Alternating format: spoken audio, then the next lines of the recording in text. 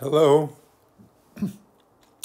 In this video, we're going to talk about linear approximations, and we're going to take an example out of a book where we find the linear approximation to the function f of x equals square root of x. And so what it means is we're going to find an equation which is a line, or we're going to find a function which is a line, and it'll approximate this square root function, and it's near around x equals 9. It's the best linear approximation. So okay, so we have a formula for linear approximations which we're going to use, and it could be a good idea to memorize this formula.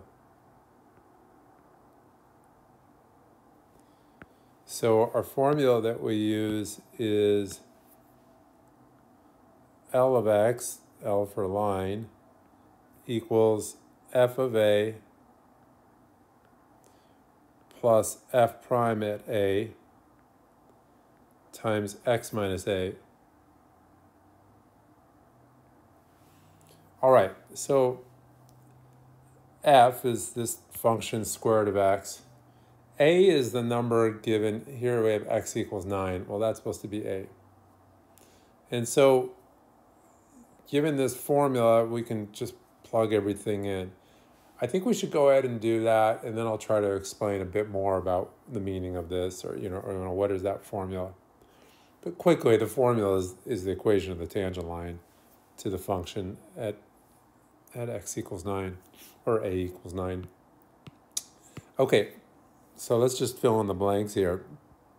So f of x is the square root of x. And in some situations, that's a good way to write it. Different cases, you might want to write it as x to the 1/2, especially when you're doing the derivative. For the derivative, some people have a little table or a little formula, cheat sheet or something. But let's go ahead and do this. It's pretty elementary, really, but anyway, so this is the power rule, so you take the 1/2 and you bring it to the front, and then the power is found, as the derivative. You take a half and you subtract 1. 1/2 minus 1 is negative 1/2. So this is equal to 1 over 2 rad x. So then we also have that, maybe I'll write up here, a is equal to 9. And so f of a would be f of 9, or is f of 9.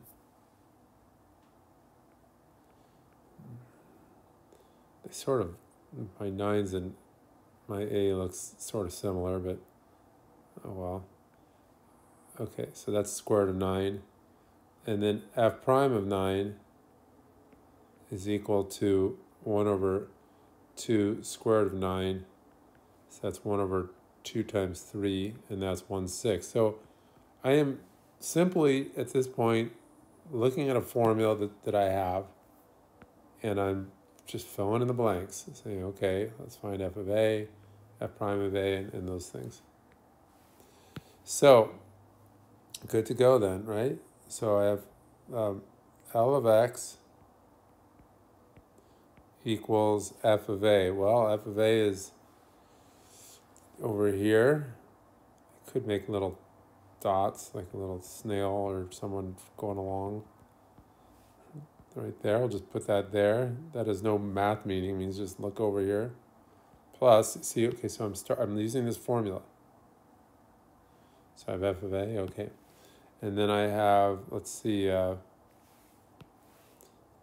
next thing is f prime of a, so I'll put 1/6, little dots there, or not. And then x minus a, so it's x minus 9. Now, this is the equation of a line. Traditionally, though, we do not write this in a y equals mx plus b form. We actually like keeping it this way. And now, I am going to confuse things? I hope not, but maybe. by explaining what the heck is this.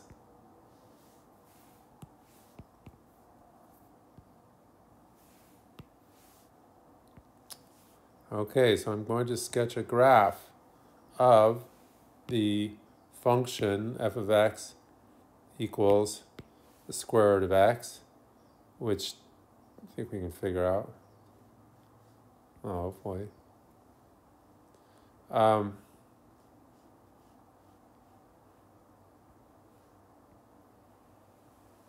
Okay, so this is f of x equals the square root of x. And I'm going to move this. All right, now, if I counted right,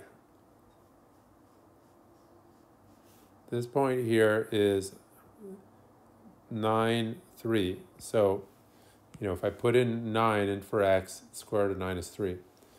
And what this linear approximation is it's simply a tangent line. That's all it is. So that's one of our things that we do in calculus is find the equation of a tangent line. And here we're given a formula for the equation of the tangent line. So you put everything in. Of course, we know, well, we should know from what we learned before in calculus, that the slope of the tangent line is equal to the derivative evaluated at that point being 9 here, or the x value 9. And let me try to even get this actually correct by making the slope actually 1/6. So 1, 2, 3, 4, 5, 6. Okay, so if I do it the way I'm drawing it, maybe if I want to get it right, I mean, why not? Why would I want it wrong? Except maybe it's going to take too much time to do this, but okay. So that's it. All right, now, what's the deal? Who cares? Well, so the linear approximation is saying that the line and the curve are pretty close to each other. As we can see, especially if you get close to 9, 3, they in this hand-drawn graph, they look the same. So the idea is that if we zoom in far enough, the line and the function, the curve given by the function look the same. Now, it a little bit is because at this point 9, 3, the function really sort of flattens out a bit. But if you're doing this over here, well, your tangent line would still approximate the curve, but you might have to zoom in more to get a good approximation. And the thing is also on this is we're not saying how good the approximation is, but you can see there is an approximation, and the closer x is to 9, the better this approximation is. Now, what we're going to do is go on to the next part, which I didn't show you before, but it's part B. Use it to approximate the square root of 9.1. This is very much theory. I mean, we have a calculator. Can't you just do that? Yeah, well, okay, could do that maybe. But let's do it the way we're supposed to do this. Okay, so first of all, the square root of 9.1 is, well, that's f of 9.1. Okay, now, the idea, the general principle of this is that f of x is approximately the linear approximation when x is near a. And that's the thing that I'm not doing here, is saying, well, how near? That's another topic that we'll do later, actually, but not today. Okay, so therefore, we're saying, well, I mean, 9.1, I guess, is close to 9. Maybe someone said it's not close enough, but anyway, f of 9.1 is close to 9, 9.1 is close to 9 is what I meant to say. So f of 9.1 is close to L of 9.1. And then we have a formula. We could do more little tracks here. From this formula, we go down here, and we put that in the formula. And that seems like it's not that difficult. It's just that we have to know which pieces to put together. So where I saw x, I put in 9.1. And so therefore I get 3 plus 1/6. 9.1 minus 9 is 0.1. So then there's always the question of, well, what should I do in terms of simplifying that and so forth. You can write 1/6 as a decimal, but it's a repeating decimal. In fact, I have memorized, for whatever reason, all these things in my head, that I know that 1/6 is 0.1666 going on forever. You can easily do a long division and see that's true. So we could write this as a decimal. You could keep it a fraction. I always like fractions, but you could write this as 1/6 is times 3 plus 1/6 times 1/10. This 0.1 is 1/10. So 3 plus 1/60. But since, okay, so this is saying that square root of 9, okay, so that's the linear approximation. I'm going to commit and say square root of 9.1 is approximately 3 and 1/60, writing a mixed number. Or I can write square root of 9.1 is 3 well, maybe I should show more work. Okay, 3 plus 1/60. This is 3 plus 1/6 is 0.16 repeating. So I'll write that as 0.16 with a bar times 0.1. So that is 3.016 with a bar. Got to do the bar, really, if you want to do it right.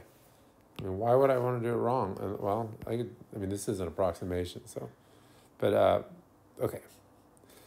So maybe it's not exactly right because it's approximation, but anyway. But I know that 1/6 is 0.16 with the bar over the 6. Okay, so those are approximations. And then if we felt like knocking ourselves out, it's not part of the problem, but I could actually put this in a calculator, 9.1, take the square root, and I'm just using the calculator here that I have handy. So the actual value, so let's do like a remark. The square root of 9.1, according to the calculator, is 3.016620625799671, and then it keeps going. It's an irrational number, but that's how many. That was what was shown on the screen of the calculator. Okay, so what's our lesson is that we see that these agree up to this point, the approximation, and this agree. So let's just remind ourselves that this is 3.01666 for infinitely sixes. So therefore we see that looking at the approximation agrees with the calculator up to the 4th decimal place, which is the 10,000th. And also, I want to point out that the way the calculator gets this number is they have some sort of algorithm that finds approximations that are accurate up to a certain point, filling the screen. Okay, so that's our video on linear approximations. And okay, thank you and goodbye.